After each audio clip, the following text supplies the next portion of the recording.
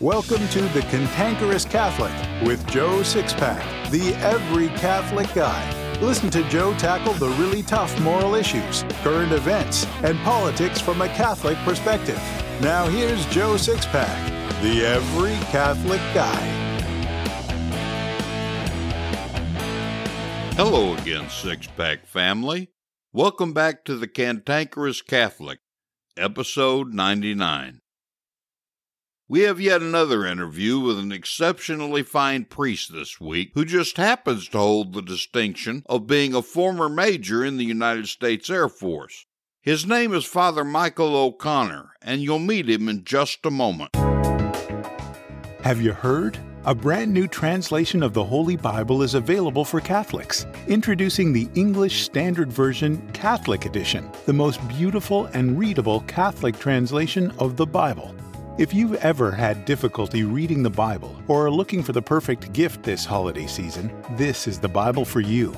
The new translation includes changes to nearly 60,000 words from the Revised Standard Version and is the best combination of a literal translation written in smooth and readable English.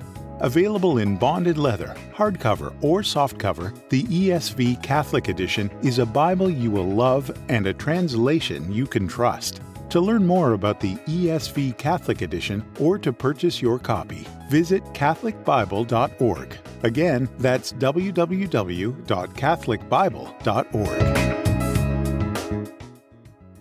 I have to tell you that I'd planned to air this interview next week for our 100th episode because I thought it might make a great anniversary episode, but I'm airing it this week because something's come up. As we all know, there are a number of our bishops who are Marxists, despite that they claim to be Catholic. Well, there's one bishop being protested publicly by his own flock, very clearly calling him a communist. We'll tell you that story next week. Before we hear from Father O'Connor, I need to mention one more thing. On December 2nd, the Cantankerous Catholic will air its 100th episode. That makes it our birthday, but you're the one getting the gifts. You'll get the opportunity to register for a drawing that we'll do on December 2nd, then announce the first place winner in episode 101 on December 9th. This is our way of saying thanks for being a loyal listener to the Cantankerous Catholic. We're giving away a lot of prizes. The first prize is a complete digital version of the 1913 edition of the Catholic Encyclopedia, consisting of 16 volumes and valued at $3,200. Once you do a little research, you'll find that this is an incredible prize. We have 25 second prizes, a digital book collection consisting of 40 of the works of G.K. Chesterton, valued at $550. Chesterton was so great a Catholic writer of the early 20th century that there are still Chesterton literary clubs throughout the world. In fact, I just met a member the other day. Finally, we have 53rd prizes, a digital book collection of 27 volumes of the works of St. John Henry Cardinal Newman, perhaps the greatest defender of the Catholic faith in the English-speaking world in the 19th century. This collection is valued at over $300. Also, 10 lucky winners will get a hard copy of the new Augustine Bible from our friends at the Augustine Institute in the English Standard Version. This is the easiest to read version on the market, and it's one that's become my default version. All you have to do to register is click the drawing link in the show notes for this episode and fill out the form that pops up in your browser. You can find it either by clicking the show notes button in the podcast player or visit this episode at cantankerouscatholic.com. You'll find the link in the resources section. The deadline for registration is 5 p.m. Central Time on December 2nd. Sign up today and let me thank you for being a loyal listener. Now for Father O'Connor. Father Michael O'Connor is a native of Ocean Springs, Mississippi, and the youngest of 5 children. He graduated from Ocean Springs High School in 1983, and in 1987 he graduated from the University of Southern Mississippi in Hattiesburg, where he received his bachelor's degree in psychology. Upon graduation, he was commissioned into the United States Air Force as a second lieutenant. He served as a military officer both on active duty and in the Mississippi Air National Guard, principally in radar operations, surveillance, and air weapons control. Father O'Connor attained the rank of major and worked full-time for the Mississippi Air Guard from 1990 until he answered the call to the ministry in the year 2000. If you know anything about the Air Force, that's quite an advancement in rank in such a short period of time. He attended Notre Dame Seminary in New Orleans and was ordained a priest on June 11, 2005. In 2014, he was appointed pastor of Our Lady of the Gulf Parish in Bay St. Louis and briefly served as administrator of St. Anne Parish in Lausanne. In addition to parish ministry, he's done a number of parish missions and religious pilgrimages. Oh, and he enjoys fishing, a man after my own heart. Now let's get to know Father O'Connor and hear what he has to say. Father, we're thrilled to have you on the Cantankerous Catholic. Don't worry, you're among friends. We just want to expose our Sixpack family to good, courageous priests who say and teach the things the laity need to hear, the things most priests are afraid to say. So welcome. Thank you, Joe. It's a privilege to be here with you. Well, good. I appreciate that. The very first thing I want to do here is thank you for your military service. And I served also, but I found out that only less than 1% of Americans do that. So it puts us in a pretty exclusive group. Yes, sir. Okay, let's go ahead and get started. Before we have any real questions, I want you to help the Sixpack family get to know and understand you better. Will you please tell my family about your journey to the priesthood? I'll bet it's a doozy. It is, in fact, yes. And, that question, why do you want to be a priest, or why would you want to be a priest, has been asked to me many times. And there is a short answer. And the short answer to that is for the love of God, for the salvation of souls. Amen. Really, and if a man becomes a priest and isn't interested in the salvation of souls, it just boggles my mind what would draw him to the priesthood. So for the salvation of souls, now my journey to the priesthood, cradle Catholic, and nominal, Church Sunday Catholic. But I think, like many people, I went through a period in my life where I kind of maybe even felt like I was doing God a favor by going to Mass. He owed me. And that sort of, obligation relationship. And in the course of my life, as in most every life, some difficult things happen, some challenges in my family, some personal challenges. And I remember one day, and there's a long story here, and actually I do have a talk on my pod apostle called to Christ, and it's in about an hour-long kind of discussion of the vocations call. But at one point in my life, in the military service, I was in South America. And my attitude when I was in South America on this particular occasion was one of a bit of self-pity.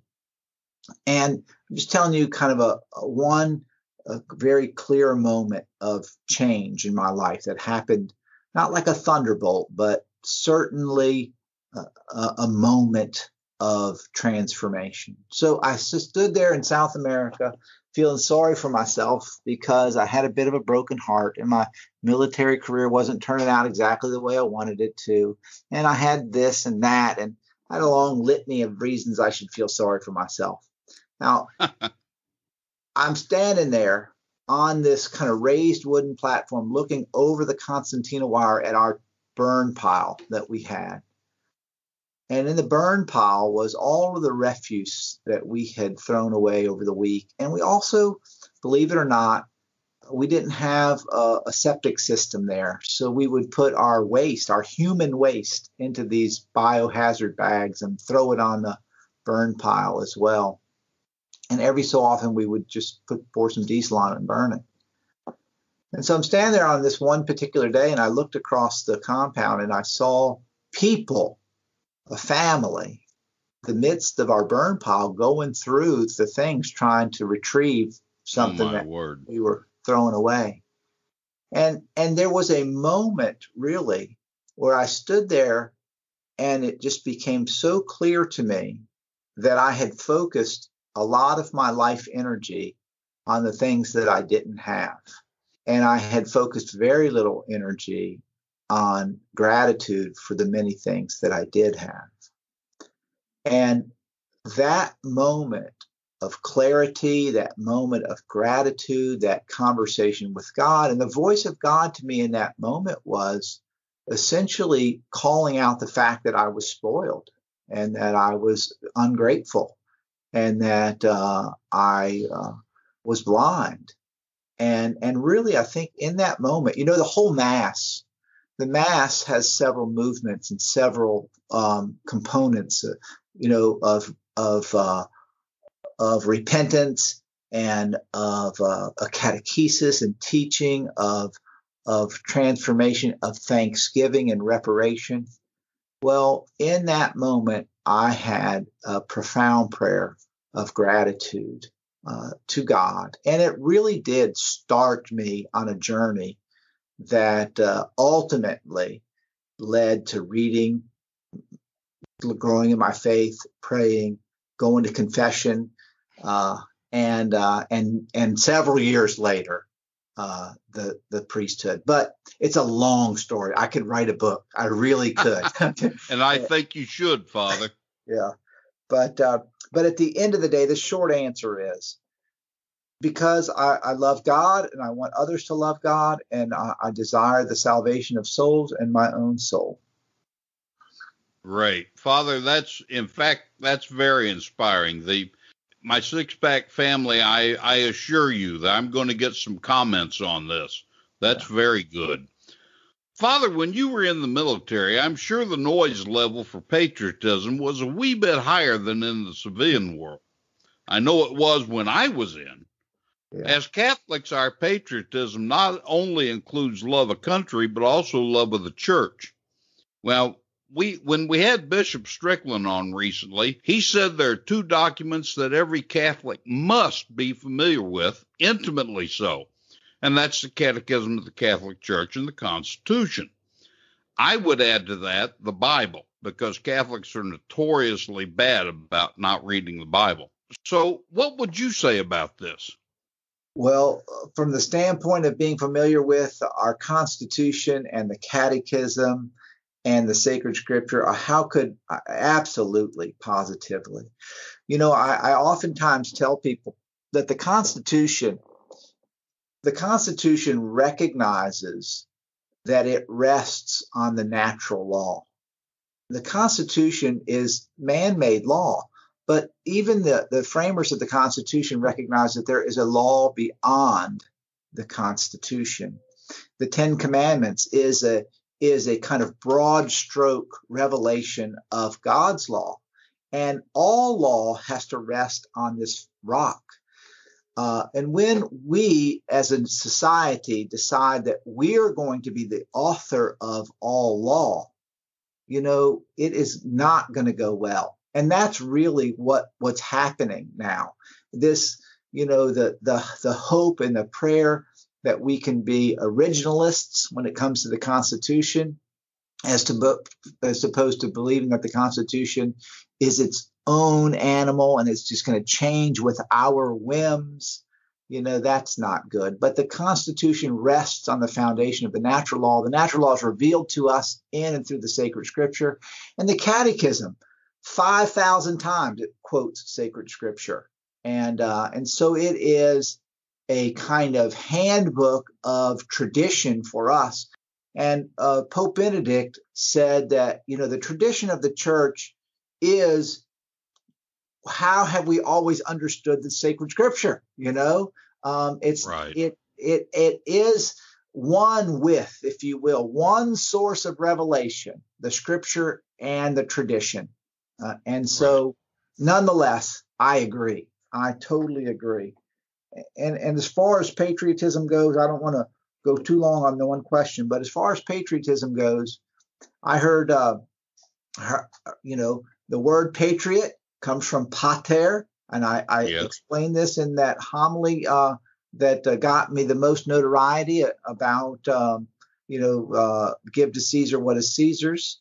And patriotism is that we honor our father, and our father, our mother, Holy Mother of the Church, our fatherland, our motherland. And so that loyalty to family and to country is, yes, it's written into the natural law. It is. Yes, and I'm glad you brought up natural law regarding the Constitution, Father.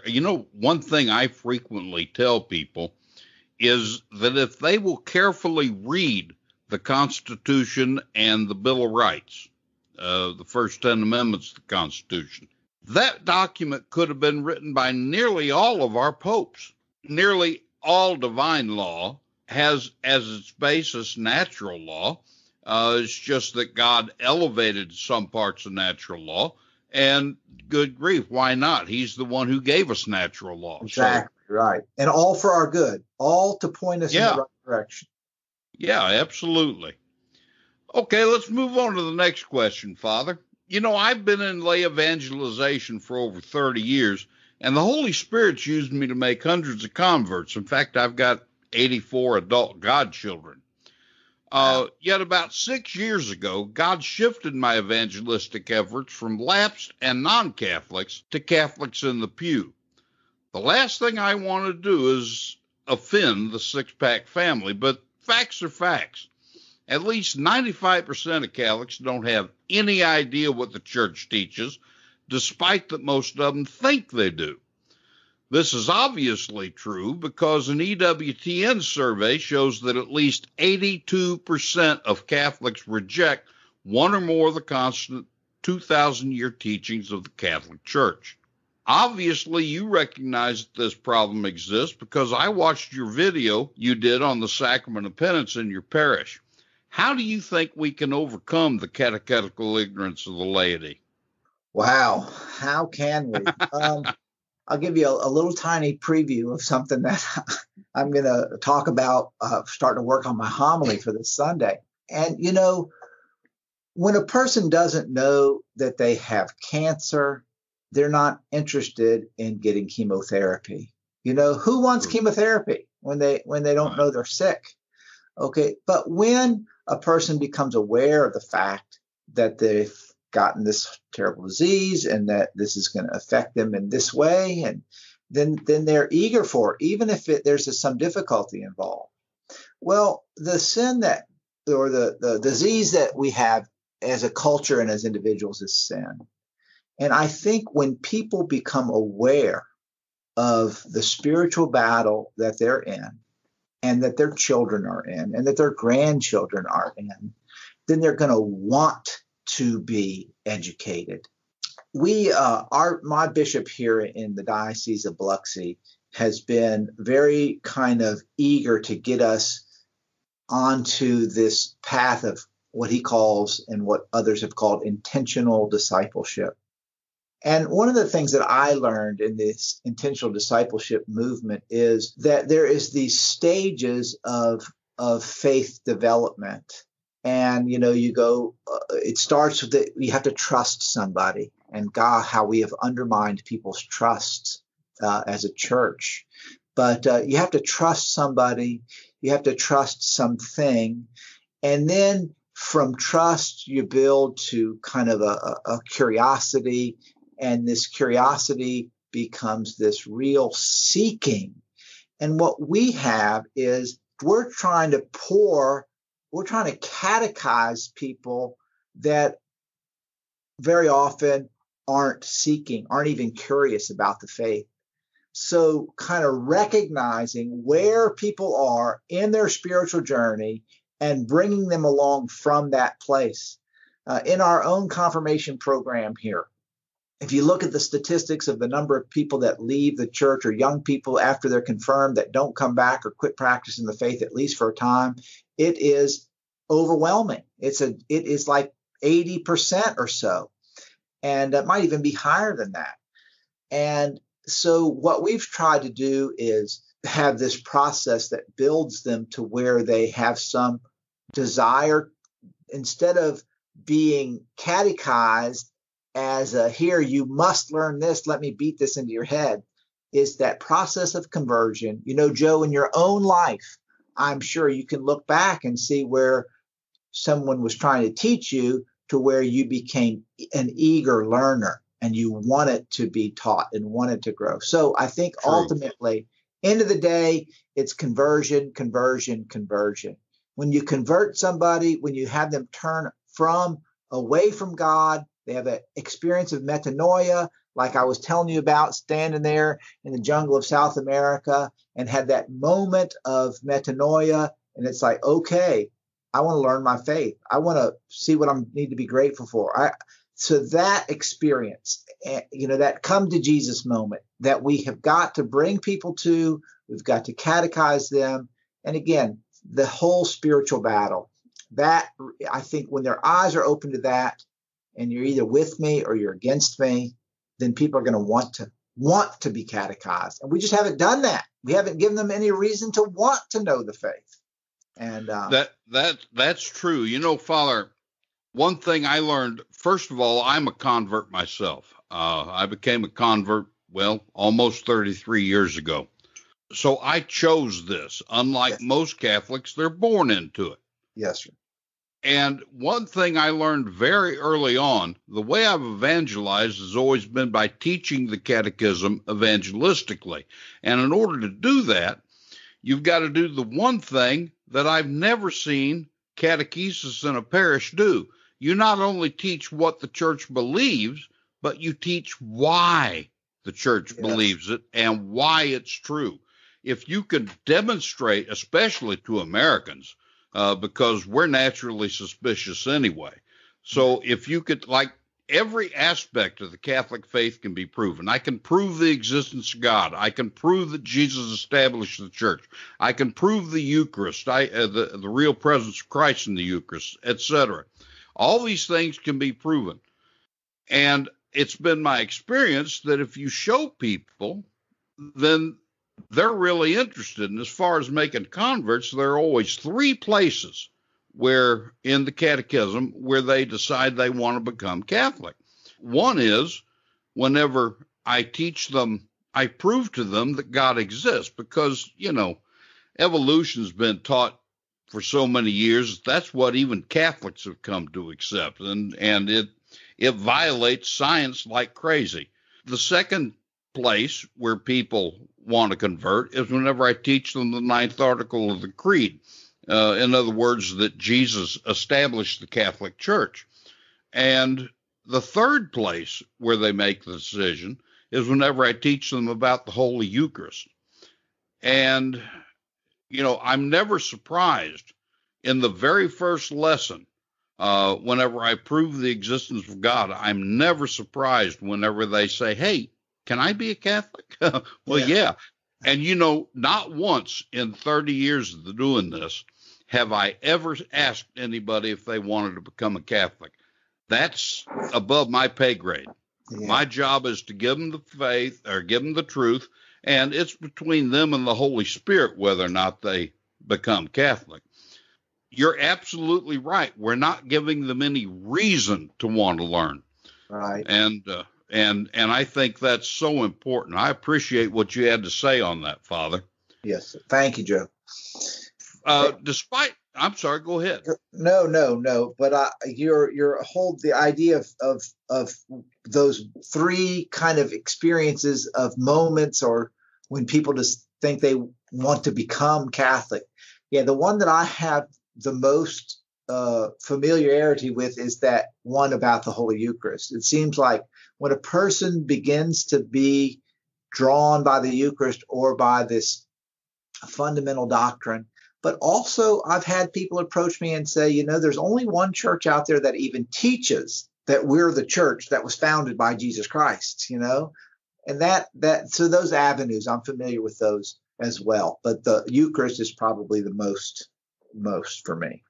Yeah, in fact, what I've found is that once they realize that there's no place beside the Catholic Church where they can find the real presence of Christ, they just have a natural desire to want to be where Jesus is. Yes. You know, despite the widespread catechetical ignorance of Catholics, faithful Catholics realize there are many things wrong in the church and that our bishops no longer have any credibility. As you'd expect, these dissatisfied and disenfranchised Catholics are looking for a place to point fingers. Most have settled on Vatican II as the culprit. What would you say to that?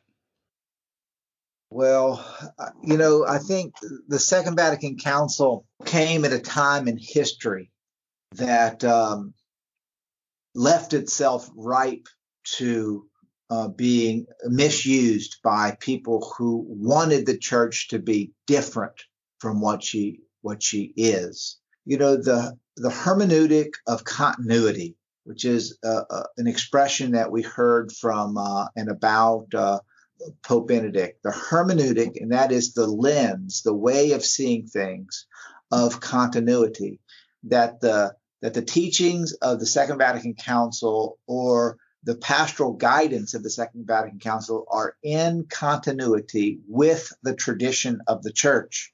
Amen. And that is true. But there is a school of thought out there that wants a hermeneutic or a lens, a paradigm of rupture, like, okay, things are different now. And that rebellion inside of the church has been extremely disruptive and has resulted in so much confusion and chaos, especially in Europe and the United States, probably more so in Europe. But the occasion of the Second Vatican Council, and I'm not an expert on this by any means, but the First Vatican Council was called to address the church in the modern world and a couple of other things. The whole reality of modernity and the so-called Enlightenment and what was happening in philosophy and what was happening in academia. So the First Vatican Council was called to address some of those things and to kind of give the church the tools to deal with some of that, the changes in the world. And, it was cut short by World War I, and the job wasn't finished. And by the time the Second Vatican Council was called, the different, you think about the Industrial Revolution. Well, what happened? What did we have in the 20th century? We had a technological evolution, a communications revolution. We had a medical revolution. We had all these incredibly rapid changes in the world. And the church was trying to keep up with the culture, if you will, in the sense of being able to speak to modern man. Well, when the Second Vatican Council came, it just exploded. I mean, just I think there was a great optimism and an overly positive understanding of what human nature was capable of, and it's just not been well. The hermeneutic of continuity has not been implemented very well, and the hermeneutic of disunity or the hermeneutic of rupture is what has left a trail of destruction. But the Second Vatican Council in and of itself may have some statements that are ambiguous or some things that are difficult, but it's not, I don't think it's the source of the problem. I think concupiscence is the source of the problem. I think sin is the source of the problem. Absolutely. It always is. It's Yes. the worst pandemic we know. Yes. I frequently tell Catholics that, Vatican I was a dogmatic council and Vatican II was a pastoral council. But the reason is because Vatican I was interrupted by the Italian Revolution and they never got to finish their work. And so Vatican II is really a completion of Vatican I, because many of the things in Vatican II, they reiterated Vatican I. But there don't seem to be people who are middle of the road on Vatican II. Instead, you've got one extreme that wants to go, by the spirit of Vatican II. And, of course, the spirit of Vatican II is nowhere mentioned in any document. Right. And then you have people on the other extreme who don't even think Vatican II was valid. And whenever I hear them make their comments about Vatican II said or did this, Vatican II said or did that, I tell them, you are full of baloney, because they're regurgitating things that other people have told them. Right. And I tell them, look, no, that's not right. If you really want to know what Vatican II taught, try reading it. I've read the documents of Vatican II. And so I wouldn't take anybody's word on what the council had to say, because, it's right there for you. It's easy to read. Amen. And I think that every Catholic has a moral obligation to read the documents of Vatican II, especially if they have strong opinions one way or the other on the council. Well, if they're going to go around quoting what it said, they need to read it. Yeah. And again, in the same way that one has to be careful about picking and choosing a line out of sacred scripture without recognizing the context and the unity of the Word of God, so with church documents, and especially something as broad as an entire ecumenical council, so that the spirit of Vatican II has been used as a permission to do whatever you want, and certainly that is not in the tradition of the church, and it certainly was not part of commission given by the Second Vatican Council. Again, the times in which that council, you think about the late 60s and just what was happening culturally, and it doesn't surprise me that the chaos erupted in the church. I guess hindsight being 2020. It's like I sometimes ask the question, as I think we all do. I sometimes ask the question, well, God, what would it be like if Vatican I would have just finished the job and we wouldn't have had a Vatican II? Where would we be? But those kind of questions are, needless speculation, because this is the world in which we live, and let's go forward and let's implement the Second Vatican Council. I'm not ready to go backwards in the church. I'm ready to go forwards. I'm ready to go forward, to the future. And I do think that the authentic and fruitful church will emerge from this time of chaos and closings and crisis. And it's gonna, it's going to look more like the church of tradition than it's going to look like the church of chaos. Amen. You're so right about taking things out of context. People who are kind of extreme, I hate to use the terms left and right whenever it comes to the church, but those who are kind of to the extreme right, there's no salvation outside the church, and Vatican II said so. Yeah, that's true if you look at Lumen Gentium 14, but if you look at Lumen Gentium 16, it more or less says, however, comma, for those who don't know. And of course, our separated brethren, they don't understand the history of Protestantism.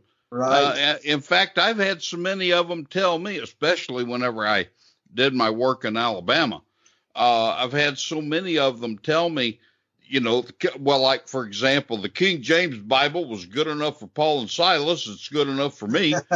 Right. And a couple of guys from the Church of Christ, they said, well, no, our church was founded by Christ. I said, no, it wasn't. It was founded by the Campbells. And, oh, no, we can prove that it was founded by Christ. I said, all right, do that. I said, what's our name? Church of Christ. They said, well, So, Yeah. I mean, I could say I was resurrected by Christ. That doesn't mean anything. I mean, just because I said it, Right. but people do take things out of context, and it's true that Vatican II in Lumen Gentium 14 said there is no salvation outside the church. Of course, they didn't say it quite in those words, but they did say that. In Lumen Gentium 16, though, there was a natural development of doctrine. Yeah, and I also, when the Book of Revelation speaks about people coming from every tongue, tribe, nation, the hope that God desires His children that He has created and granted. It's only through baptism that we become children in Christ. Amen.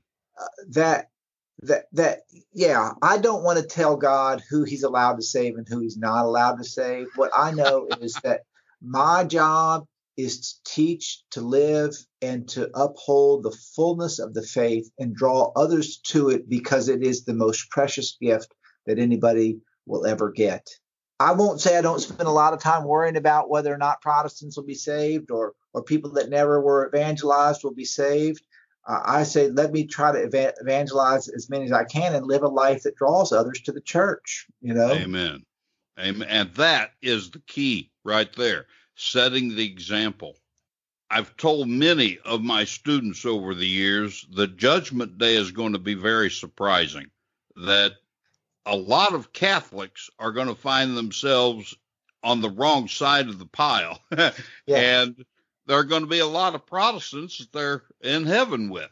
Yeah. So, and isn't it amazing that, doesn't our Lord say that over and over again? Yeah, sure He does. He really is. And again, I say to people when the good Lord calls me, I hope these words are on my lips. Lord, have mercy on me, a sinner. Oh, yeah. I don't want to be saying, show me my room, show me my mansion. I want to say, Lord, have mercy on me, a sinner. And the other thing, this Sunday, again, it's going to be the story of one of the episodes where Jesus talks about the talents, 5, 3, 1, or 5, 2, 1. And God knows how many talents Joe Sixpack has and how you're going to be accountable for them. And God knows how many talents I have. And God knows how many talents the kid in Ethiopia that died at 3 years old had. And each one of us is going to give an accounting of the talents that He gave us. And to those whom much is given, much will be asked. And I keep that in mind. Right. And that helps me make sense of a world that oftentimes doesn't make sense, Yeah, in fact, regarding this one night I was kind of dozing. One of those sleeps where you're not quite asleep, but you're not quite awake. And so dreams get real vivid. Yes, and, sir.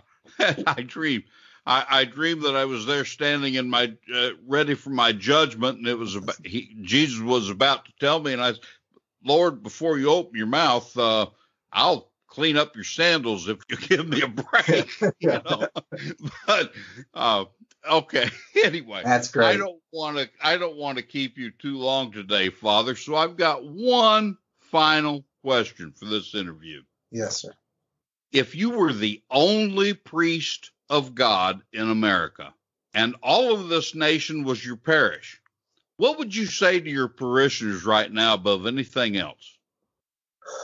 Well, the basic proclamation of the gospel is that you were made by love and for love. That God, who is infinitely perfect and good in Himself, created you that you would share in His life and in His love. But the disease of sin is real. And the disease of sin kills. And we have been infected by the disease of sin. Amen. But thanks be to God that Jesus Christ has come not to condemn us for sin, but to save us from sin. and that Jesus offers us his life, taking on himself the punishment that is due to sin, asking nothing for himself, but giving his body, blood, soul, and divinity for our salvation while taking the punishment that is justly ours on himself. And Amen. Asks us to receive that gift, to receive it freely, to receive it with an open heart, to be baptized, to receive the gift of the Holy Spirit, to be sealed by the consecration of confirmation, and to receive his body, blood in the Holy Eucharist, to live our faith, and to recognize that the battle continues, and that we must be nourished, strengthened, catechized, educated, and then share that gift with others, and that it's all good news, and that is what I would want to share with them. Father, I think that's tremendous. I can tell you right about now, the Sixpack family is cheering and saying, wow, we want more of this priest. In fact, Father, I'm so confident that they're going to love this interview. Would you consider coming back on the show again on more specific topics sometime in the future? I would, yes, Joe, I would. And if it would be too specific, I would want to be able to maybe brush up a little bit and maybe read a section of the catechism or something. You know? Well, don't worry. I'll give you a heads up. Okay. I won't spring questions on you like I did today.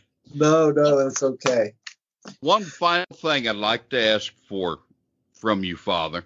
Yes. Would you please give the Sixpack family your priestly blessing? Okay. The Lord be with you.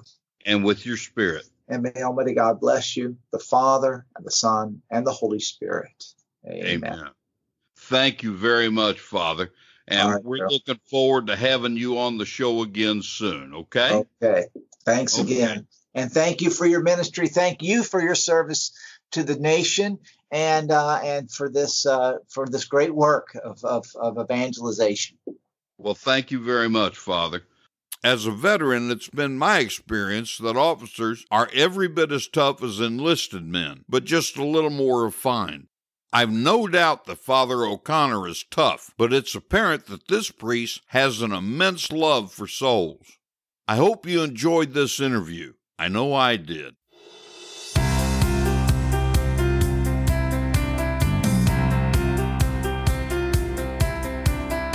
Do you have an apostolate you'd like other Catholics to learn about? Maybe you have an e-commerce business and you want to build sales while supporting a Holy Orthodox apostolate. Whatever you want to advertise, the Cantankerous Catholic is your portal to success. The Cantankerous Catholic isn't even a year into broadcasting its weekly shows, and we're already listened to in 16 countries, all 50 states, and 101 major cities throughout the U.S. and Canada. Our listener demographics are the most sought after for advertisers. The Cantankerous Catholic avatar is 53% men and 47% women ages 18 to 34. The show's average growth rate through 2019 was 24% per week, and our listeners are Orthodox Catholics who reject heterodox Catholic positions and political correctness. Relative to other podcasts and online advertising, our rates are extremely cost-effective and inexpensive. You can advertise in each show's show notes, in the recorded episode itself, our weekly newsletter that announces each new episode, all of these media together, or in any combination.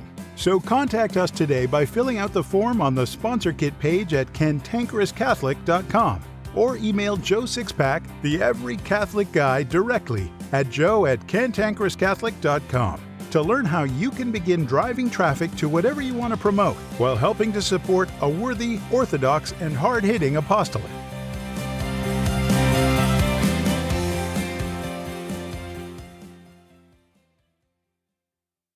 Joe Sixpack, the Every Catholic Guy, wants to make sure you're informed about all the Catholic news you need to know. Here's Joe Sixpack's top 5 Catholic news picks for this episode. Catholic news pick number 5. Hats off to the Hill. Congresswoman-elect Maria Elvira Salazar, a Cuban-American from Miami, wants to form a small group of incoming Republican legislators called the Force to counter Alexandria Ocasio-Cortez's left-wing quartet known as the Squad. Included in the force would be newcomers like Nicole Maliotakis of Staten Island, New York, who has Cuban and Greek heritage, and Victoria Spartz, who fled the Soviet Union and calls on Americans to stop socialism and defend the American way. Let the fight begin! You can read the whole story by clicking the link in my show notes. Catholic News Pick number 4. Hats off to the Daily Wire.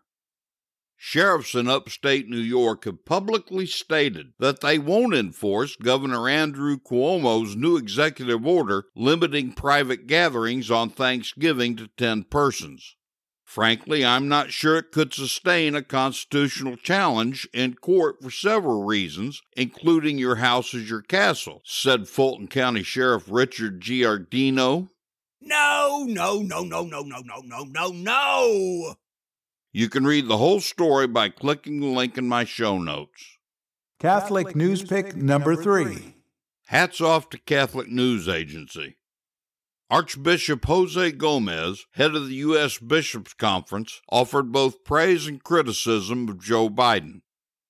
Archbishop Gomez praised Biden on immigration, refugees, combating racism, and climate change, but said, quote, "He has also given us reason to believe that he will support policies that are against some fundamental values that we hold dear as Catholics. These policies include the repeal of the Hyde Amendment and the preservation of Roe v. Wade. Both of these policies undermine our preeminent priority of the elimination of abortion. No mention of LGBT, no mention of socialism. Gomez only supports no borders. Just another Marxist bishop." You're an idiot. You can read the whole story by clicking the link in my show notes. Catholic News Pick number 2. Hats off to the Daily Wire. Retiring Ambassador Jim Jeffrey, who not only signed the infamous Never Trump letter while President Donald Trump was a candidate in 2016, but also gives foreign policy advice to Joe Biden, has admitted his team lied about the number of troops in Syria to thwart the president's agenda. This man should be charged with treason because that's exactly what it is. That's what I'm talking about. You can read the whole story by clicking the link in my show notes. Catholic News Pick number 1. Hats off to Fox News. Black Lives Matter co-founder Patrisse Cullors called for a meeting with Joe Biden to discuss campaign promises to combat police brutality. "Black people won this election. We want something for our vote," she said. Here it comes. Oh, no. You can read the whole story by clicking the link in my show notes.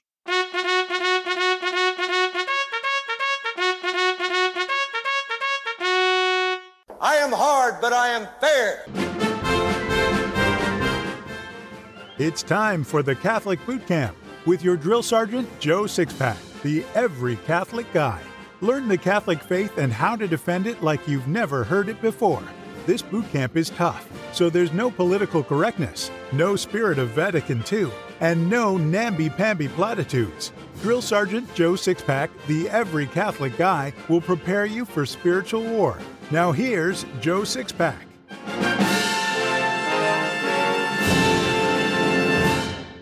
During a desperate battle on Guadalcanal in World War II, an American soldier threw himself on a Japanese grenade that landed among his mortar crew. The soldier survived the blast, but was horribly wounded and maimed. The chaplain visited the young man in an army hospital and asked him, "Why did you take that 1,000,000-to-1 chance and risk your life that way?" The soldier smiled and replied, "It was like this, Father. I had gone to confession that morning, so I was ready to die, but I didn't know if the other guys were ready." This great American hero drives home a point about death and our need for confession, and does it quite perfectly. Death is the most rude of all visitors. He never announces himself, and he always comes when we least expect and are least prepared for his visit. Even if we don't go to confession regularly because we are sorry for having offended God, we should at least prepare ourselves for that most dreaded visitor, death. But Joe, you say, I'm not a bad person. Why do I need to go to confession regularly? Obviously, I can't be your conscience, but I do have a good understanding of human nature. After all, I'm a human, believe it or not. It doesn't take a rocket scientist to recognize that Catholics aren't utilizing the confessional as they should. We live in a culture where what was once viewed by polite society as wrong is today the norm. We think nothing of dressing immodestly, using artificial contraception, or even fudging on our taxes. Yet everyone goes to communion at Mass, but hardly anyone shows up for confession. All of our sins, original and actual in the case of an adult, were washed away in baptism, but that sacrament of initiation doesn't protect us from the sins committed afterward. Jesus understands human nature perfectly because he both created it and lived it. So he established the sacrament of penance so we could find reconciliation to God from the sins we commit after baptism. As we mentioned some weeks ago, all sacraments have both matter and form. The matter of penance is the penitent and his sins. What sort of matter would be considered worthy of confession? Well, just randomly poking through the written examination of conscience in front of me, I'll ask you a few of those questions, and you can decide if you perhaps need to go to confession. Have you refused to believe anything the Church teaches? Have you omitted your daily prayers? Have you used God's name carelessly? Have you failed to attend Mass on Sunday or holy day of obligation? Have you disobeyed your parents, children, or other lawful authority, adults? Have you allowed anger to turn into resentment? Have you been intoxicated? Have you willfully entertained impure thoughts? Have you kept something you borrowed beyond the agreed-upon period, or for an unreasonable time? Have you listened with pleasure to the exposure of the faults of others? Have you failed to fast or abstain when you were not excused by a sufficient reason? These are just a few of the things to ask ourselves. We should never allow shame or fear to prevent us from confessing our sins, especially mortal sins. Speaking from a purely human standpoint, I can understand how tempting it is to withhold a sin in confession. I've been tempted more than a few times myself. However, our logic and reason tells us such shame and fear are superfluous. The priest who hears our confession is acting in persona Christi, that is, the person of Christ. In other words, it's actually Christ to whom we are confessing our sins. Furthermore, the priest is bound by the seal of confession. That means he can never tell a soul, including his own confessor, anyone's confession. Indeed, many priests have been jailed, tortured, and murdered rather than divulge the contents of a penitent's confession. The seal of confession even extends to the point that a priest can't use the knowledge gained from a confession for any reason. Let me illustrate that point. Let's say that Father Patrick has appointed Judas Avarice to oversee the parish finances. One day, Judas goes to confession and tells Father he's embezzled $250,000 from parish funds. Since Judas must replace the money to satisfy God's justice, Father Patrick tells Judas he must replace the money. However, there are two things Father absolutely cannot do. He can't tell the police and have Judas prosecuted because that would violate the seal of confession. Furthermore, Father can't later replace Judas in his position because this would be acting upon knowledge gained in the confessional. The seal of confession is that strict. Now let's get back to being tempted to withhold a mortal sin in confession. If a penitent deliberately omits the confession of a mortal sin, he commits the additional mortal sin of sacrilege, risking eternal punishment. Furthermore, he leaves the confessional without having any of his sins forgiven. In order to be forgiven and reconciled to God, the penitent must confess the sin of sacrilege, any communions received since the sacrilege, which is itself a sacrilege to be confessed, all the sins of his sacrilegious confession or confessions, and all the mortal sins committed since. Whew! It's a lot easier to avoid sacrilegious confession in the first place. A little tip I learned is, when you're tempted to omit a mortal sin in confession, just tell the priest you're being tempted and the temptation will flee. Now, sometimes people simply forget to confess a mortal sin. Don't try to play games with God because He knows the truth, but if you genuinely forget to confess a mortal sin during confession, it's still okay to go to communion because God forgave the sin because you made a good confession and didn't deliberately omit the mortal sin. However, know with moral certitude that you're obligated to confess the forgotten mortal sin the next time you go to confession, which should be as soon as possible. Finally, most Catholics think the priest has to forgive your sins. Not necessarily. Jesus gave his priests the decision-making power in the confessional, and a priest may withhold absolution if the penitent shows no sign of sorrow for his mortal sins, or if he indicates he won't break with the sin. For example, a man confesses several acts of adultery because he has a mistress. The priest tells the man he has to break off the adulterous relationship. The man refuses. The priest would be within his right and doing his duty to refuse absolution. The sacrament of penance is also called reconciliation and confession. Next week, we'll take a final look at this wonderfully merciful sacrament.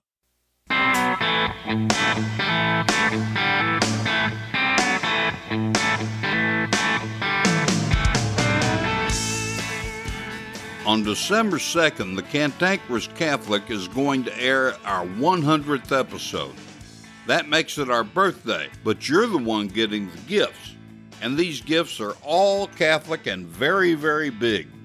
You'll get the opportunity to register for a drawing that we'll do on December 2nd, then announce the first place winner on episode 101 on December 9th. This is our way of saying thanks for being a loyal listener to the Cantankerous Catholic. We're giving away a lot of prizes. The first prize is a complete digital version of the 1913 edition of the Catholic Encyclopedia, consisting of 16 volumes valued at $3,200.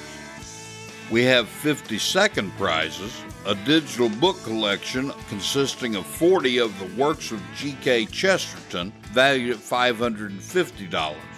Chesterton was so great a Catholic writer in the 20th century that there are still Chesterton literary clubs throughout the world. Finally, we have 25 third prizes, a digital book collection of 27 volumes of the works of St. John Henry Cardinal Newman, perhaps the greatest defender of the Catholic faith in the English-speaking world in the 19th century. This collection is valued at over $300. Even if you don't win a prize, everyone who signs up for the drawing will receive a consolation prize. All you have to do to register is click the link for the drawing in the show notes for this episode and fill out the form that pops up in your browser. The deadline for registration is 5 p.m. Central Standard Time on December 2nd. Sign up today and let me thank you for being a loyal listener.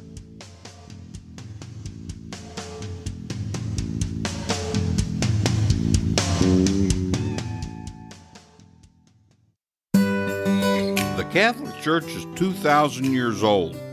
A lot of wisdom is gained over 2 millennia. Each week we'll share some of that wisdom with a Catholic quote. So here's this week's Catholic quote.